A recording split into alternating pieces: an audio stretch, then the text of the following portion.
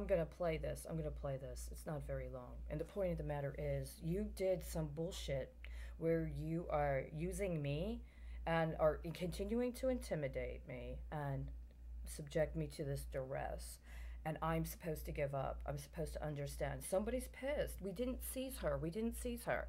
And part of the way you understand you've succeeded in seizing me is that I don't have the motivation to do what I had already scheduled to do, right? I don't meet my own timeline. And so what I've been doing is I've been reviewing the opinions of the attorneys generals, both Greg Abbott and John Cornyn. I do that usually at a certain time. And then I transcribe it because I'm going to, take my responses and, deal what I need to deal with them. I'm only a certain way away, right? But I'm going to do this different. I want you to hear what just happened.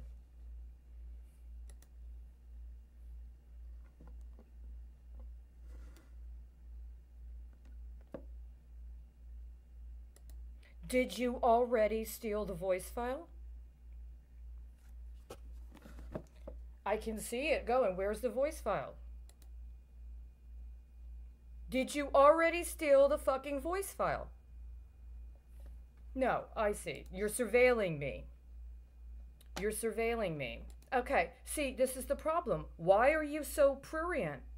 Why are you so voyeuristic? Why don't you come and talk to me and give me the evidence you're required to give to me?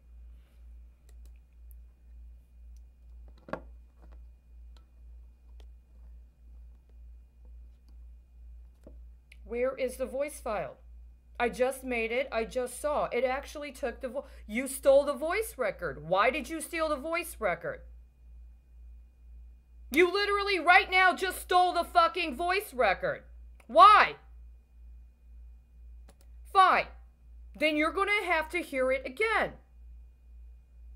Opinion GA-007 discussing whether a business entity or a business corporation upon conversion maintains as it was before the conversion, and if as part of that conversion the Bingo Enabling Act statutes apply specific to the licensing and the relationship in the process of the conversion.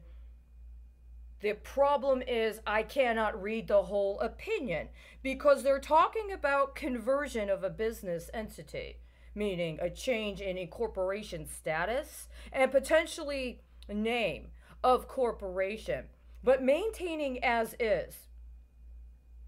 And in the course of so doing, in this case, if you reference it under the corporations code, then it means one thing. If you look under the occupations code, it means one thing. If you look under, what is it? What does it say? The business, the acts related to the business corporations and to the Partnerships Act, it says one thing. That's not what he requested. On January 6th of 2003, this representative from the Texas House of Representatives wanted invocation of the Bingo Enabling Act. And when it discusses the legitimacy of a lessor who is authorized to engage in commercial leasing, they reference section 2001.151 and say that the only exclusions have to do with foreign-owned or foreign-operated entities. Prior to the changes to the Texas Insurance Code that went into effect on September 1st of 2001, the Bingo Enabling Act made changes or made codes regarding the legal status of leasing and commercial leasing in qualification for licensing connected to bingo establishments. And 2001.151 refers to specifically the capacity or the legality of commercial leasing when it comes to licensing. Why is Greg Abbott not in prison right now? Why is he still allowed to masquerade as if he is an actual representative of the people in performance of an official government government position?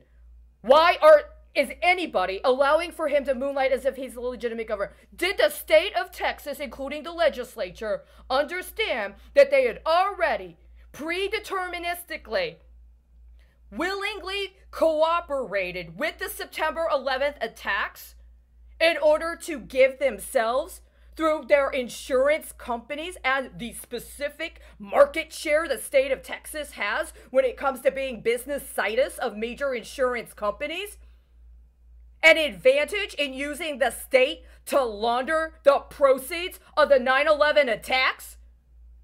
Did you literally do that and aided and abet that cover up for the last 20 years? And now what?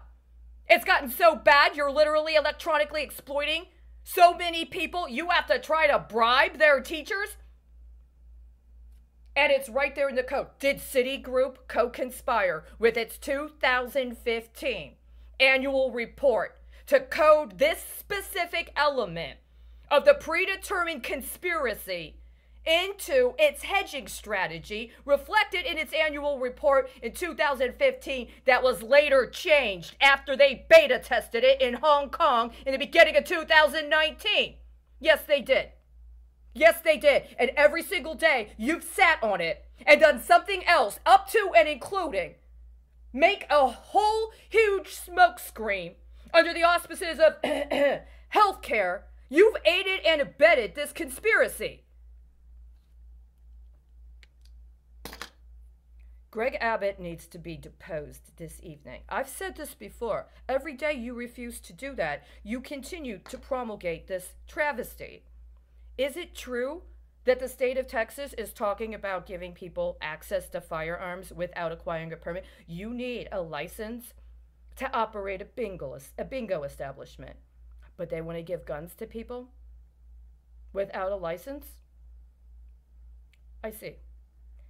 See, if they had any integrity, they would already have acknowledged that we had been infiltrated and that the infiltrators had every intention of attempting to compel us into ceding our rights, and they would have called up and authorized the activation of the militia, and they would have opened up the fucking armories. But that's not what they're doing. They're playing fucking bingo. And they think they can get away with it because they've been allowed to do that for the last 19 and a half years. No, they're not. You need to remove Greg Abbott from office today. The Texas governor, as is, has no legitimacy. Anybody in the Senate that does not immediately engage a proceeding to remove him from office is also implicated. If the Texas Attorney General, alleged Attorney General, can't get over his own allegations of securities fraud, actually, he should already have stepped down. Ken Paxton should already have stepped down and removed himself from office. The fact that he did not, and nobody compelled him to until this day, is evidence of their culpability with this conspiracy. I'm sorry. None of you have any legitimacy as of today.